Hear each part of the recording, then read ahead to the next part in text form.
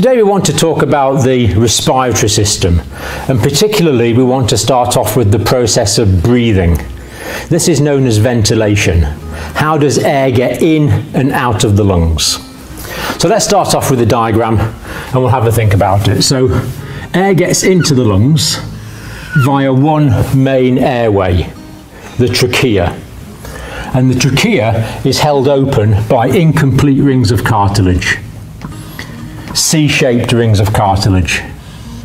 And these go round the trachea to keep it patent, because it's absolutely vital that the patency of the trachea is maintained. If this is obstructed in any way, then you're going to asphyxiate.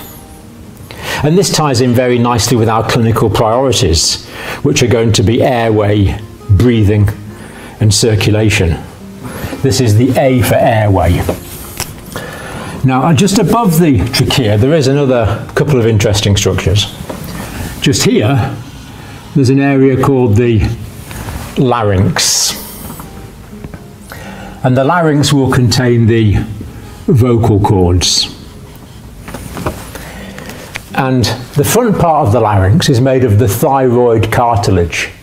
So you can feel that. In English we call that the Adam's apple.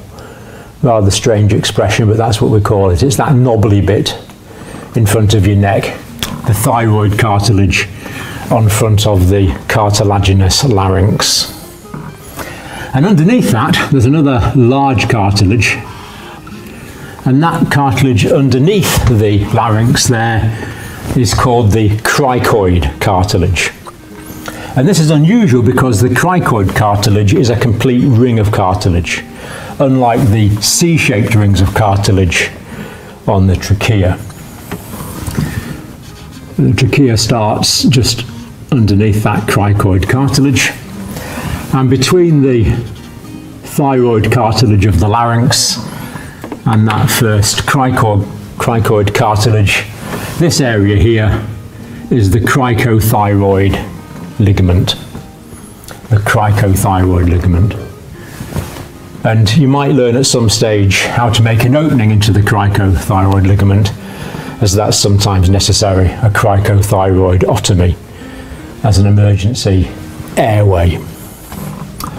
So we've got the larynx, the vocal cords, the cricothyroid ligament, cricoid cartilage, the trachea with its incomplete rings of cartilage. Now, the esophagus is immediately behind, immediately posterior to the trachea. So if we imagine that here's the C-shaped rings of cartilage on the trachea, and there's some connective tissue at the back there. Now, the esophagus is immediately posterior to the trachea, immediately behind the trachea, the esophagus or food pipe. So that's there with a relatively thick muscular wall. So when a bolus of food is going down the esophagus, we don't want it bumping over all these rings of cartilage. That's why the rings of cartilage are incomplete, because the bolus of food can easily distort the shape of the connective tissue, whereas the cartilage is rigid. But we see that there's enough section of cartilage here to maintain the patency of the trachea. Now, the trachea divides into the left and the right main bronchus. And of course, remember, this is the left side here, because you're looking at mine. So this is left over here. Now, this divides into two.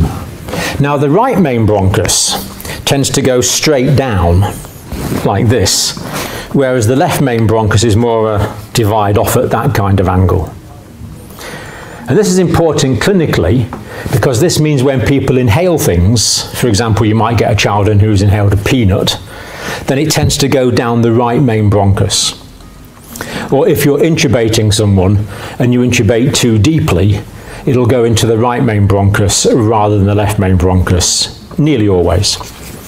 So the right main bronchus carries on down here like this, and the left main bronchus is more a branch off to the side.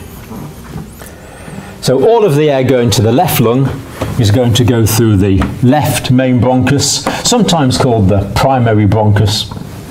And all of the air going to the right lung is going to go through the right main bronchus, or the right primary bronchus. And these bronchial passages still have their rings of cartilage to keep them open. Rings of cartilage to keep the trachea patent and to keep the main airways patent and open. Now, the left lung is divided into two lobes. So this left main bronchus quickly divides into two smaller bronchial passages, still fairly large, still with their rings of cartilage. And these are called the lobar bronchi. The lobar bronchi, because one is going to each lobe, each one of the two lobes of the left lung. Whereas the right lung is actually in three lobes, so this is going to divide into three relatively quickly like this. The three right lobar bronchi.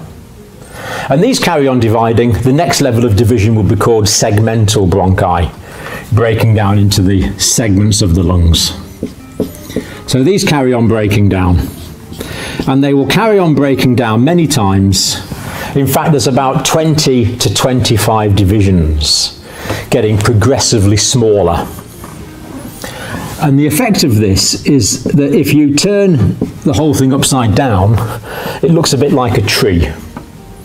So the trachea would be the main trunk of the tree, with the bronchial passages being the branches. And so we call this the bronchial tree, dividing into progressively smaller and smaller bronchial passages. I'm sure you've heard of the condition bronchitis. Itis means inflammation of. So inflammation of the bronchial passages, bronchitis. Quite common in people that have been exposed to smoky environments or have smoked. So the bronchial tree is taking air to all parts of the lung.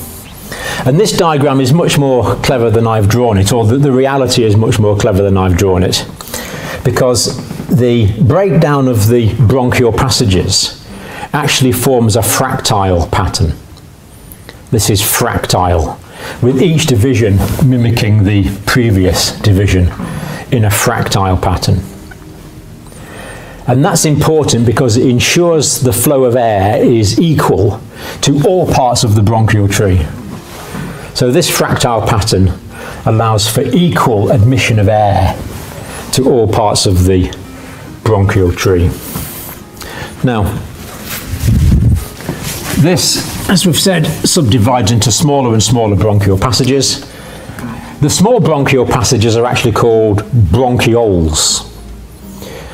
But we'll look at those in more detail later. But for now, let's notice this bronchial tree is passing air, conducting the air. These are sometimes called conducting airways, down to the small bronchioles, the much smaller bronchial passages. But overall, these form the lung, and the lung is this kind of shape. It goes down a long way there, then up because of the diaphragm, and that would be the left lung. And as we've noted, the left lung is in two lobes, simply called the upper and the lower lobe. Now this is important because if someone gets infection in the lung, ideally we don't want the infection to spread throughout the lung if we can avoid it. And if there is infection in one lobe of the lung, sometimes that can be limited to one lobe of the lung, a condition called lobar pneumonia, particularly common in young adults. They're prone to lobar pneumonia. And the situation's similar in the right lung.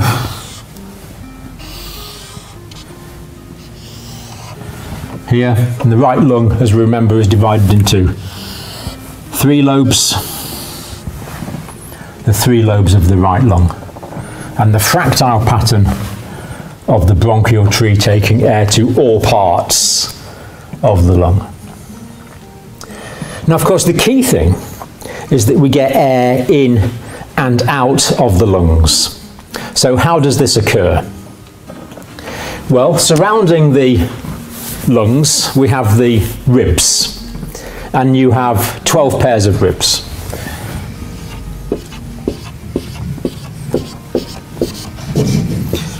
Probably only got 10 there, but never mind. So there we have the ribs surrounding the lungs. And in between the ribs we have the intercostal muscles. So when we're talking about costal, that means to do with ribs.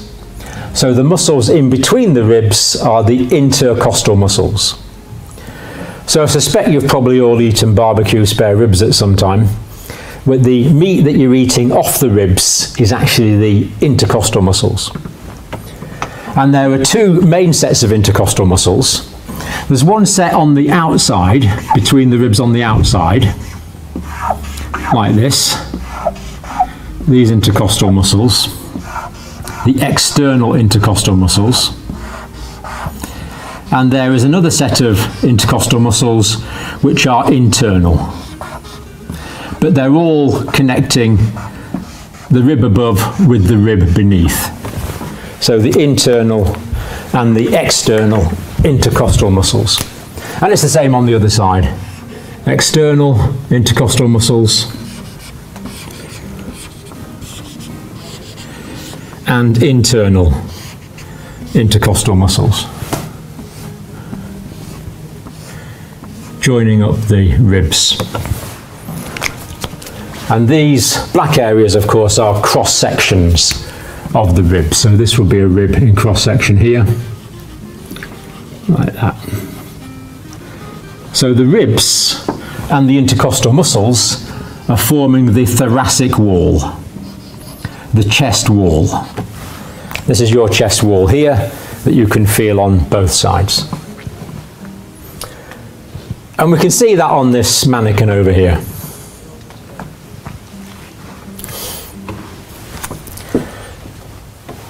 So here we see the thyroid cartilage that we were talking about. And that is the cricoid cartilage just there. And this gland surrounding it is the thyroid gland. And then we notice the clavicles, which are the collarbones. The bone at the front is the sternum. And then we have the ribs. 1, 2, 3, 4, 5, 6, 7, 8, 9 and 10. You actually have 12 pairs of ribs, but the bottom 2 are not connected to the sternum. And we notice this grey material in this model, which is the costal cartilage. So the ribs are connected to the sternum via these costal cartilages. And in this model it doesn't show the intercostal muscles, but we know that the intercostal muscles are between the ribs. This bit below is the liver, just below the right costal margin. And then if we take these front parts off, we can actually expose the cross sections of the lung underneath here. And here we see the position of the lungs on both sides relative to the heart. So the lungs within that thoracic cage.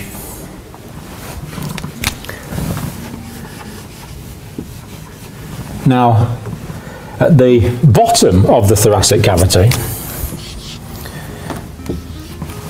at the bottom here, dividing the thoracic cavity above from the abdominal cavity below, we have the large domed muscle, which is the diaphragm. So that's the large domed muscle of the diaphragm. And the diaphragm is muscle which is supplied by two nerves called the phrenic nerves, which move the diaphragm. And 75% of respiratory effort in normal resting breathing, in your breathing at the moment, is supplied by the diaphragm, and about 25% supplied by the ribs and the intercostal muscles. So that's the first section of this video. Next one we're going to look at, the second one in the series, is going to be how these structures move in order to generate inspiration and expiration.